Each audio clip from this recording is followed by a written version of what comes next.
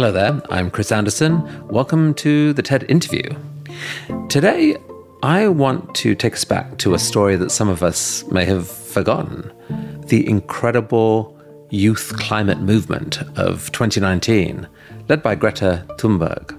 I think that in many ways, that movement changed the future irrevocably. It put a bug inside millions of truly influential people's minds about what they simply had to do. Now then, there's been this pandemic and it's grabbed a lot of our attention this past year. But while we were worried about that, there were still millions of youth around the world building a truly powerful global movement. Today, I'm sharing a conversation with one of them, Xiye Bastida. Xiye has been called America's Greta Thunberg, but in many ways they couldn't be more different. Xiye was born in a small town outside of Mexico City, is of indigenous Otomi heritage, and she comes to this issue with a focus on climate justice, not just bringing down emissions globally, but doing it in a way that affects people fairly. She's going to tell us the story behind the biggest climate march the world has ever seen, and how an event like that helps shift the cultural zeitgeist. And I think more than that even, she really gives us a picture of what the future looks like through her eyes. So, in the season that's focused on optimism, or at least looking for the case for optimism, it's young women like her that are persuading so many adults that they just have to do something different. And that is how change happens. It's when a critical mass of people decide they're going to act. So as you listen to Xiye, think about what are the seeds of change, how the passion and the energy and the determination of a group of young people may well have done the critical work of changing the agenda and making a genuine response to climate feel both possible and actually essential. So, here is Xiye.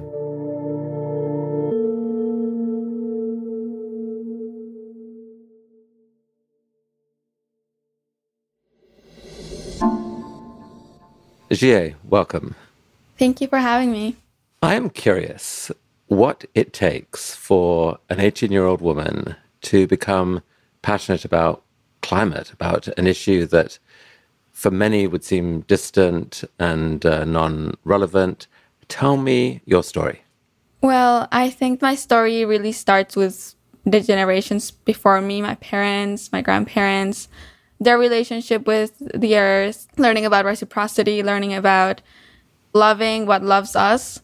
So I was raised that way by my dad, who is Otomi, which is an indigenous group in central Mexico. And it's actually something that he retook. There was this shame to being indigenous. But right now, we're kind of breaking that, right? We're taking pride in our indigeneity. So that's what my dad did. He learned the language, he learned the traditions, he traveled to learn about his culture, and he brought it back to where he lived. So that's how he raised me. Tell me about some of those traditions that spoke to you, that were meaningful to you. Well, some of the most important ones are like spiritual more than anything. So sweat lodges, going in and really being with the ground, with the earth, with the fire and the steam that comes out of sweat lodges. So that's really special. We also have ceremonies pretty often where my dad thanks the four directions and the sky and the earth. So those are some of the things that make you feel really connected and make you more aware of everything around you. And one of the stories that I can tell you is, the connection to the lake in my town. So especially in my town, we used to be a town of fishers, and we got everything from our lake and our river. And Mexico City started extracting water in the 1940s. And obviously the Mexico City population has grown exponentially, so they need a lot of water that they're taking from our aquifer. And so my town has been drying up year by year since then. So drying up. Drying up. And because of that, my town gets free water. We get it every week, but sometimes we don't get it. It's not reliable, like our access to water. So after having built this really deep connection and this weird relationship with water, my town did get flooded when I was 13 years old. So that was really weird for us because we had been experiencing water scarcity. So all of a sudden, there's this big wave of nonstop rain, and our river was overflowing. And our river is one of the most polluted rivers in Mexico because of factories and waste pollution. What was your experience of that flood as a 13-year-old? It was the day before I was leaving to New York. My suitcase had been ready for like 2 weeks because I was really excited. And that day I told my best friend that I was leaving. I hadn't told her. And so she was at my house, and we had to drive her out of the town to go leave her with her mom. And we couldn't because there was just water up to our knees. The car couldn't go by. So we had to cross all of it. And people were, because my town now is a town of furniture, so people were trying to save their furniture that they had made. And so much of it ended up ruined. And most of the town, which is like 10,000 people, rely on that business. And you came to believe that flood was caused by, that was the climate change effect? Yeah. Mostly because my grandmother told me that had never happened in her 80 years of life. And also because Mexico had just come out of the biggest drought in 70 years. Were you already at that stage as a girl? Were you already interested in the climate issue, or did that happen after your move to New York? I think I was aware of it, but I wasn't thinking about speaking up. I was thinking, I'm going to learn good English. I'm going to come back and go to a good high school here. And my dad always told me that brought opportunities because you could go across the world and speak at conferences. And that's like my dad's favorite thing to do. He knows 7 languages. So my thoughts weren't there at all. But my parents both studied sustainable development. So they were both trying to save actually our lagoon from being polluted. So I've always been surrounded by my parents doing a lot of academic work and field work about it. So you arrived in New York, age 13. Within 2 years, you were a full-on climate activist. How on earth did that happen? What was it that got you engaged in the issue and convinced you that you could actually play a part? So what really happened was that I had just left my town shocked that it was flooded, and I had no idea why. And arriving to New York, we went to my godfather's house, and he drove us around and showed us what Hurricane Sandy had done. And it was just so, it hurt, to see entire houses and businesses just wiped out. Hurricane Sandy had happened, I think, in 2012, and that was 2015. So it had been 3 years and people hadn't been able to rebuild yet. So all of these things, I guess it was the moment of realization of this is already happening. This is a global issue. And for me, really, it's affecting communities that are, poor the most, marginalized the most. Like I was checking in with my grandma. There was no aid for my town. There was no plan to rebuild, to clean up, to help people. So it was also this issue of injustice for me that I started seeing. And coming to New York opened my eyes to a lot of injustices, starting with, for example, the school system and how segregated it is in New York. So it was like a lot of things coming together that's made me ask questions to my dad. What's happening? Is this what you've been doing your whole life? And that's when he said, I'm going to give your name for a conference in Malaysia. So my first conference was at 15 years old in Malaysia. And that was the first time I ever spoke in front of adults. So I was like, okay, I went by myself for 2 weeks at 15. And that was the first time I ever stood in front of adults and said, we need more climate education. That I said, we need to listen to indigenous voices.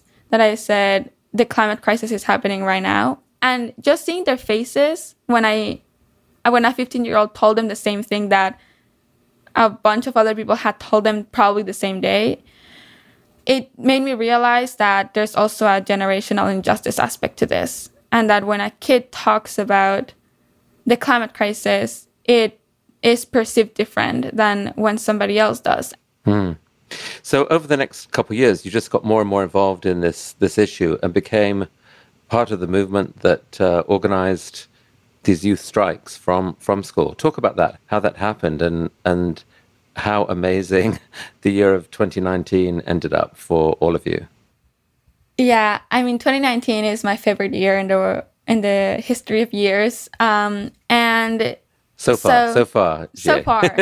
Yeah. So coming back from Malaysia, I felt really inspired to make a difference, and that is really abstract. How do you make a difference? So I joined my environmental club. It was not what I was expecting. It was more like a hanging out club and watching documentaries club. People said like, we need to make a school-wide day of no plastic straws or something like that. And I was like, if that's the cap of our power as kids. So I started organizing the club to be more politically active because I thought that was the way to go. So we went upstate to Albany, talking to our politicians. I testified at City Hall about why we need climate action in the city and climate justice in the city. And, I encountered a lot of politicians in that time who all talked to me and thanked me and said, it's so good that you're doing this. But then I saw their platforms and they were never more ambitious than before we came to talk to them. And that is when Greta called for the first global climate strike in March 15th, 2019. So I decided I was going to organize my school. Obviously, I didn't have the resources to organize the whole city. So I put up posters every single day that were taken down every single day, even after talking to the administration. I was going to different classrooms every Friday to invite people to the strike. We couldn't advertise skipping school because that's like not allowed. So all the posters that I put up said, check this Instagram page.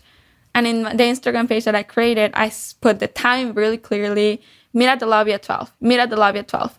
It's like people knew that was what was most important, that the word was going around. I didn't have to talk to 600 people. I just had to talk to 3 very gossipy people.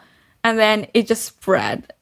And that day, March 15th of 2019, 600 kids from my school walked out, which is amazing.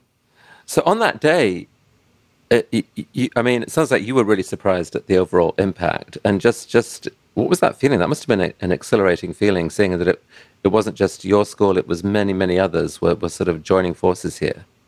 Yes, so it was 5,000 kids, which, self-organized. And it was just amazing. First, because I didn't expect that many kids to show up, but second, because realizing that the reason why they showed up was because somebody gave them the opportunity to do it. That if you give somebody who knows about an issue the opportunity to take action, and you give them actionable steps to make their voices heard, they will. So it just made me realize that I was not the only crazy kid who was thinking about climate. It was like many of us who were thinking about it in the back of our minds, even if that was not our first priority. And seeing so many kids so passionate, like, walking out, screaming out our chants so passionately. It just, every time there's a strike, I feel like re-energized by everybody's energy. And we marched from Columbus Circle to the Museum of Natural History. And that was our march, very short. It was like 20 blocks probably. But it felt like we walked the whole city. It felt like everybody was looking at us. It felt like we were making history. I've never had a bigger smile. Like, I was just so happy about everything that we were able to do. And, at the end of the day, that's where I met all of the other, couple kids who organized their own school at the major schools. We got together. We were like, who are these people who were organizing in the other schools? And we created Fridays for Future New York City from the leaders of each school. And then it continued to build momentum. What happened after that? We started having weekly meetings, in-person weekly meetings with all of the youth who wanted to organize in the city. And we had from 50 to 80 youth in the same space every single week organizing, leading up to September 20th. And it felt like a job. Like, every day we would meet with our computers in an office, make calls. Like, organizing is making calls, making partnerships, getting money, getting the sound, system right, getting in contact with the city, getting in contact with the parks. So that was what we were doing all day, and printing thousands of posters that we would put all over the city, and we would go on subway carts and sing like, we're gonna strike for life and everything we love, we're gonna. What was your contact with Greta Thunberg during this process? So I think that one of the most exciting parts was that through all of the organizing, and what kept us pushing, was that she was coming on a boat across the Atlantic. And I feel like right now we kind of forget about that, but that was the main story for those 2 weeks. So that expectation that she was coming was really awesome. And then we met her when she arrived. And I've never seen so many cameras in my entire life. At the same time, and a radio station that worked with me in the past called me, and I was like, yeah, she's coming, I see her. So there were so many things going on at the same time, plus the expectation of the massive strike that was going to happen all around the world. So tell me what happened on September 20th. Did it feel like this was a piece of history being made here? 100%. On the day of September 20th, I woke up really early. It felt like a Christmas morning. Like you were really excited to wake up and you couldn't keep sleeping. We had told everyone where to meet, Folly Square. And I am arriving to Folly Square with my family. Both my parents came with me. And I remember getting there like an hour or 2 hours before we told people to come. And it was already full. And I was hugging all of my friends. And it just felt like we did it. Like, we're here. It's happening. We've prepared so long for this moment. And it all started with a land acknowledgement by Lenape people.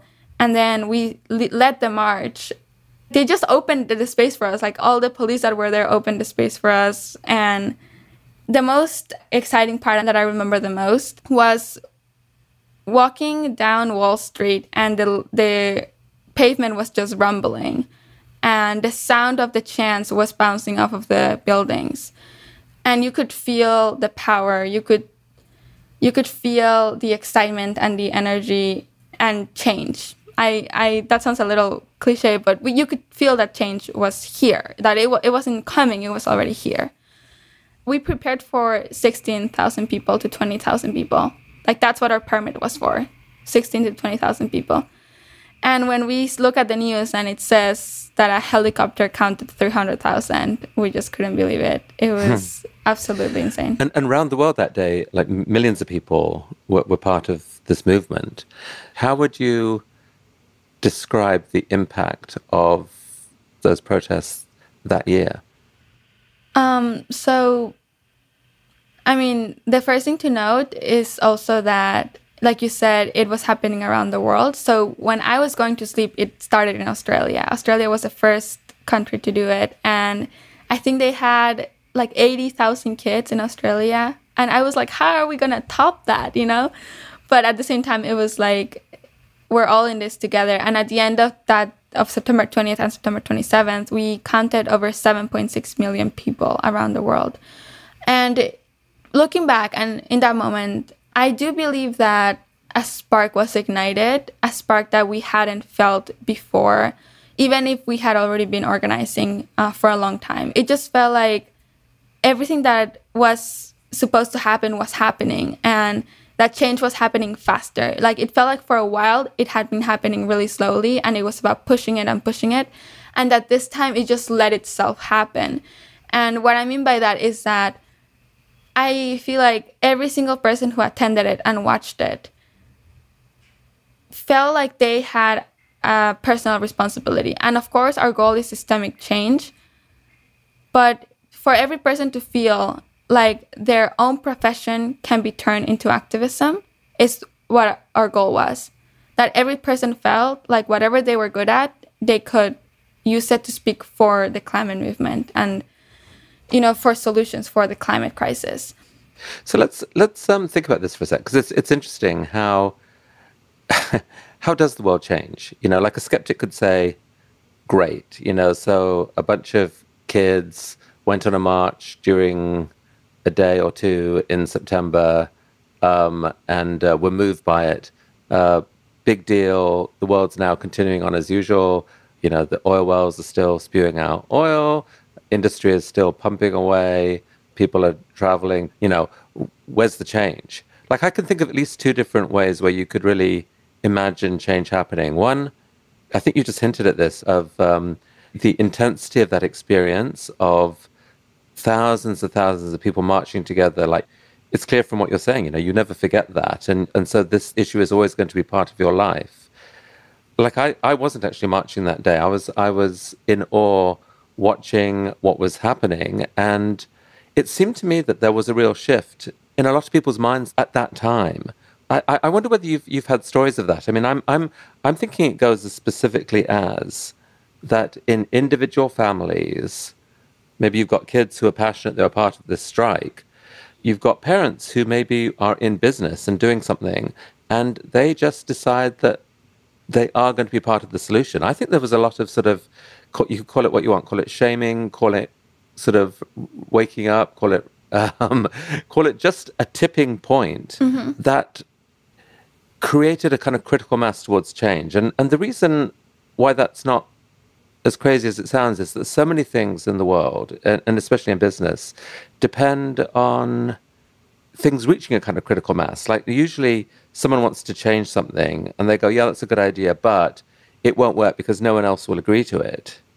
Suddenly, if people believe actually other people might agree to it, then it changes their own opinion on it. Part of me thinks that happened that day, that a kind of tipping point was reached. Do you think there's some truth to that? And do you have any stories of that from your peers, of change that they saw in their families or in their connections? I mean, I think you're absolutely right. You know, there's statistics that come out that say most of the business owners who have shifted their practices is because their kids told them to. And I think that that's one of the most interesting things about this being led by kids, that a kid is also part of a whole family, and a whole family that can change, and a whole family that is a stakeholder in whatever area they're part of. You know, when I went to COP25, a reporter asked me, why do you think you can come in here and change what we have been talking about for the past 25 years? Why do you think you can just do that? You're so naive. We were in a press conference, and there were like 5 of us, and all of us were shocked because, you know, before that we had just been receiving like normal questions about what's your strategy next, and how do you communicate to people, and what do you want to see? What are your demands? And all of a sudden we had this person talking to our face, we had just only seen online, about how we are not going to get anything done, and we are just kids playing saving the world. And I told her, you know, we are running against time now more than ever. And that type of deadline for us as kids who want their kids to have joy in their lives, as kids who want to be parents or not, as kids who have been growing up in a world that has been taken away from us in front of our faces, just the fact that you put a deadline on us and that we can do something about it is an opportunity that not many other crises have. Well, indeed. I mean, that the climate crisis is mostly about the sort of medium-term future. There are bad things happening now, but the really bad things that could happen are 10, 20, 30, 40, 50, 60, 100 years away, which means that the younger you are, the more stake you have in this crisis. If you have decades to live, like that's a card that you can play, and it's actually very powerful. And I think it's what persuades a lot of adults. And I think that was a big part of the aha moment of, you know, this is about the lives of the people we love, and we had better start taking it more seriously. So there's a sense in which you have a deeper right than those of us who are older to talk about this issue. Is that fair? I mean, I feel like that's the first thing we all believed as a movement. Our messaging was, you have failed us, you have stolen our future, which was pretty aggressive for me, and I didn't really like that messaging.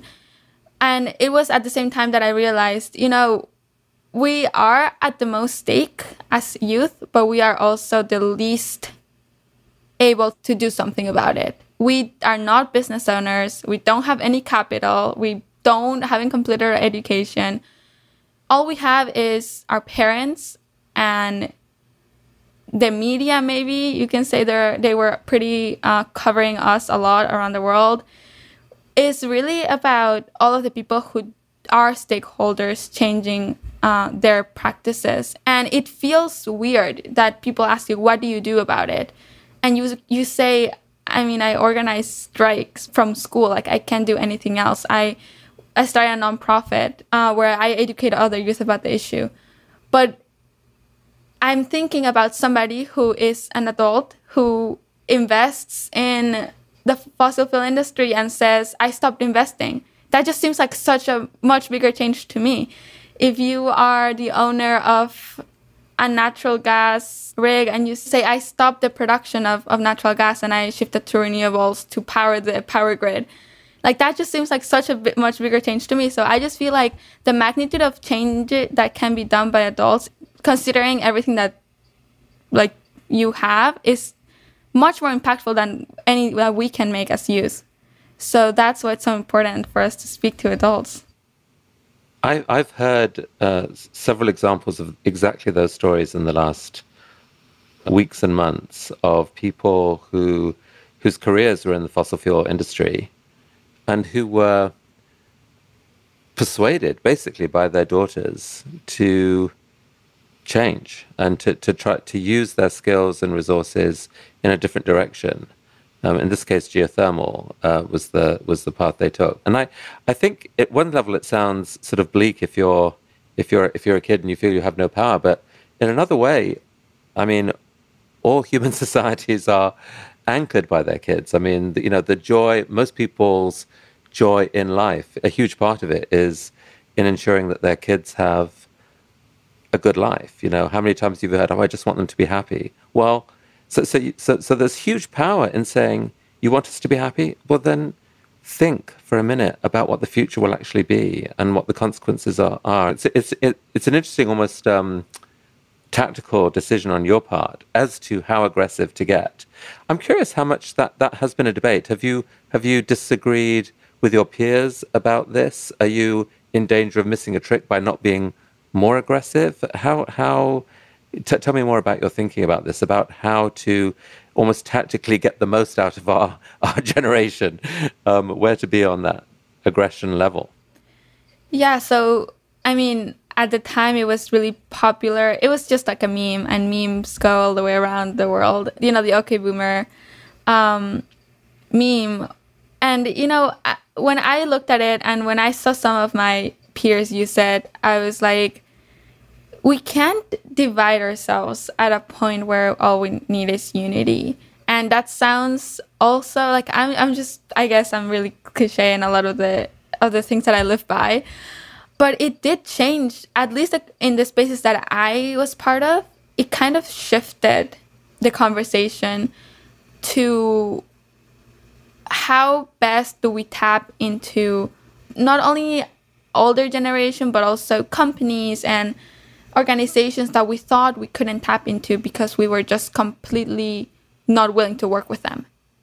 So it not only changed the conversation as to intergenerational work, but intersectoral work.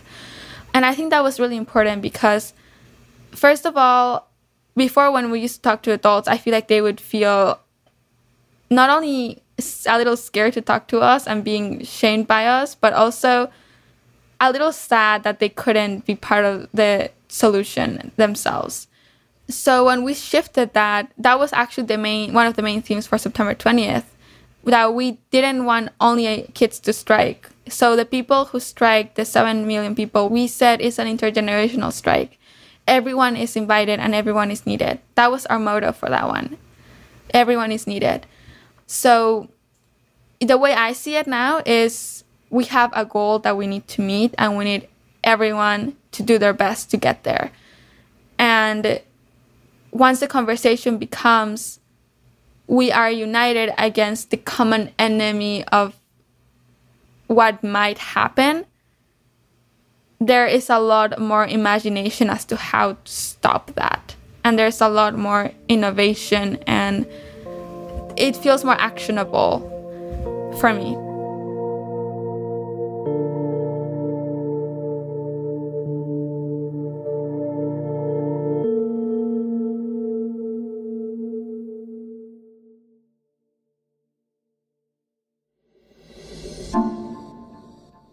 Xiye, you talk a lot about and you work a lot on issues of climate justice. Talk about what you mean, first of all, by climate justice. The basics of climate injustice is that the climate crisis will hit disproportionately around the world. You know, islands are gonna be gone before it gets to continents. There's areas that are more polluted than others. So how do we mitigate that? Is climate justice. How do we have solutions that address these issues? Is climate justice. For example, when you think about we're becoming less reliant on coal, so there's a lot of coal workers who are, becoming jobless. And when you think about those workers and their families and their income, climate justice is giving those workers another chance in another industry, training them for another industry, preferably the renewable energy industry. So that's what we mean by justice. How do you take care of the people who have sadly been part of the problem but want to be part of the solution, and they didn't have an option of whether they wanted to be impacted or not? It feels like it can be confusing sometimes for people who feel that sense of injustice. They feel that the climate crisis is mainly felt by certain groups, as you've said. But some people's response to that is to say, therefore, our focus needs to be to act now to help those specific groups.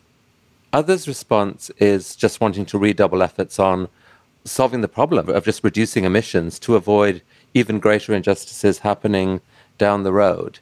Is there any kind of tension there in terms of the priorities that you would want people to focus on, or is it just we have to do all of the above? I think that whatever calls you, you should, do follow that. But my problem is when people who have awesome carbon trading technologies, for example, where you say, oh, like, let me get on a plane, but I can offset my carbon. And it's offset by planting trees in the Amazon that might not be native trees, or, things like that. So when we talk about all of the solutions that we are seeing, my question is, do whatever you feel like you can make a difference in, but are you making sure that your solution is not causing more problems?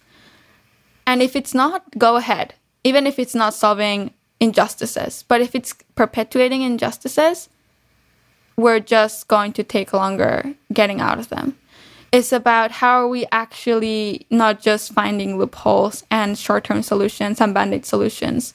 Is your solution actually going to be here for the long run and in a sustainable way?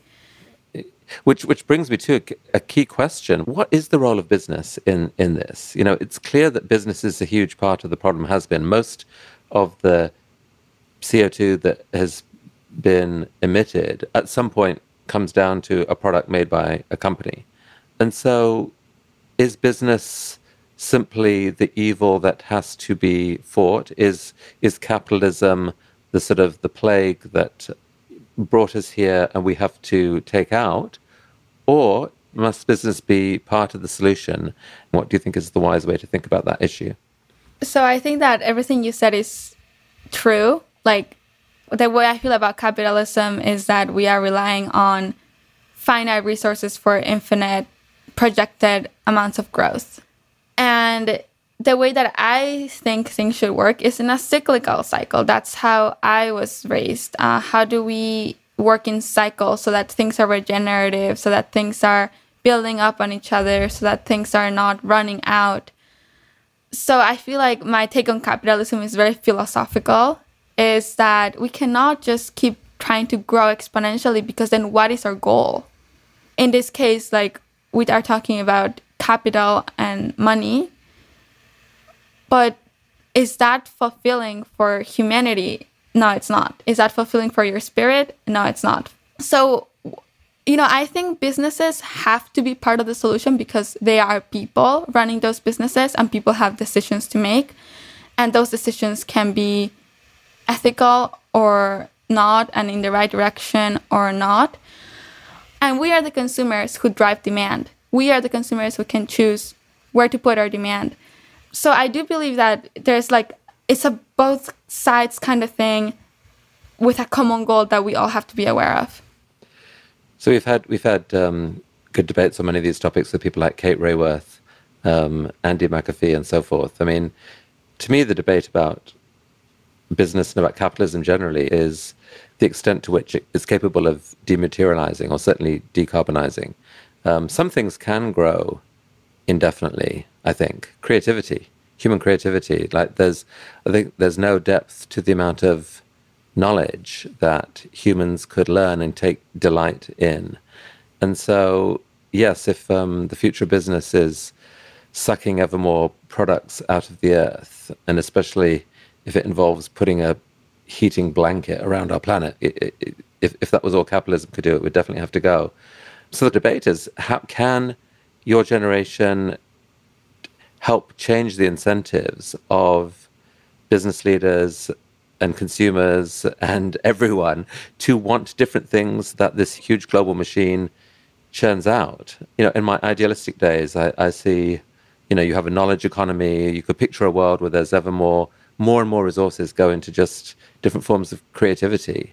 And in the meantime, if you've got a giant problem to solve, like solving the climate crisis, business is the only thing we have that can scale to actually do that. And so hopefully we could find a way of purposing it to do that. And it's what's so exciting to me about part of what you and your peers have done is that you've changed the rules of business. Like, you've made it unacceptable for business leaders to do things that 10 years ago they could do.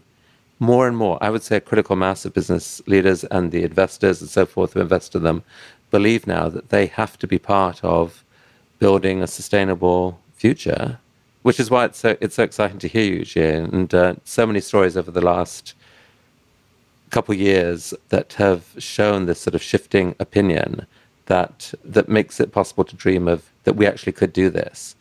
I mean, how do you feel about, we had this year of the pandemic. Quite apart from the horrible experience of it, was it a crushing disappointment to the movement that you kind of lost the front page for a bit? It played out differently across the world. But I know that personally, what I did is I knew that we couldn't strike for Earth Day, which was something that all of us were looking forward to. We wanted that to be bigger than September 20th. So our ambition is still there and our goals are still growing. The climate movement, the youth climate movement is still here, very much working every single day. I think that, like you said, what's shifted is that we don't have the front page. We can't have the front page visually. It's hard for us to organize any action that is eye-catching. There is nothing that's going to compare to millions of kids walking out of school.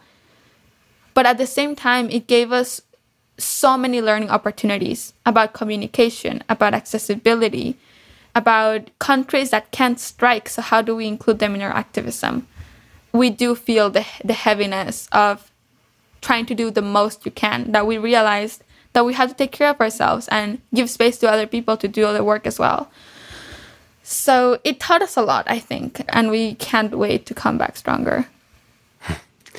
So tell me, Xiye, how you are thinking about the future. How clear a picture do you have of how the next 10, 20, 30 years might play out? Are you hopeful? Do you feel despair? Where's your head? I mean, I feel really optimistic about the future just because I know the people who I work with and I know what we are capable of. So that's like the good future. The future that I want is a future where, in 10 years, I can have a kid and I'll be happy about it. And I can show my kid my town in Mexico, and I can show my kid like a beach, something that might be underwater in 20 years. I feel like beaches are really interesting because they do take thousands of years to form, and they can take a few years to just be gone. So I just want those little things to be possible. So, the bad future for me is it's really chaotic, I think. It's really messy. It's really sad. It's climate refugees. It's more hurricanes. And I am on the side where I really want to be a mom. So I probably still will have kids, but I know so many teenagers who are my age who are saying, I'm not going to have kids because look at the world. And that is just so sad to me that people say, look at the world, I can't bring a kid here. And I just want that to be the complete opposite. And for me, it's just unacceptable to even think about that future. I just know it would not be pretty. And I don't think any of us want that. And I don't think any of us want to feel a little bit responsible for that. And if there's something that I do know is that our actions, what you do right now is what's going to dictate tomorrow. And all of us have that choice. So, I often invite people just to plant a bug in people's heads. If you could plant an idea in the minds of, say, the generation older than you, how do we need to rewire how we think about the future? I would love to say everybody needs to be a climate activist, which would be the easy thing to say. But I think that all of us need to be aware of how everything affects each other. So how the climate crisis makes issues of gender inequality worse in some countries, how the climate crisis can make environmental racism more acute, how the climate crisis can just, make more people poor and disenfranchised. And when, that saying that's like, live your life like this was your last day, I feel like that's how I want everyone to live their lives. Not like it's your last day, but like, I feel like the true meaning of that saying is do the best you can every day. And if the best you can do for the world is take your grandkids to the beach so that they get inspired about the beauty of the world, then do that. If the best thing you can do is go to work and say, we need a sustainability officer, whatever it is that you put your mind to and you can do for the movement, do it. Because I feel like we do have this debate in the movement that individual actions don't count as much as systemic change. But the thing is that systemic change is not going to happen unless there is enough people doing individual actions. And it's something that feeds each other. So even if it's for you to feel better about what you're doing, do those little things and, change the world with us. Xiye, it's been a pleasure talking with you. Thank you so much for your work and for your optimism and for the hope you've brought me in this conversation. Thank you. Thank you for having me.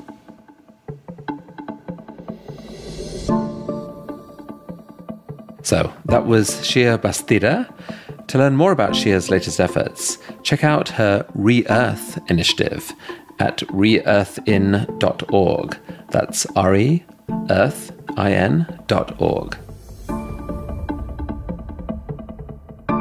The TED Interview is part of the TED Audio Collective, a collection of podcasts dedicated to sparking curiosity and sharing ideas that matter.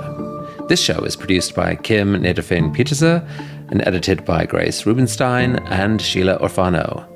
Sam Baer is our mixer, fact-checked by Julia Dickerson, and special thanks to Michelle Quint, Colin Helms, and Anna Phelan. Thank you so much for listening.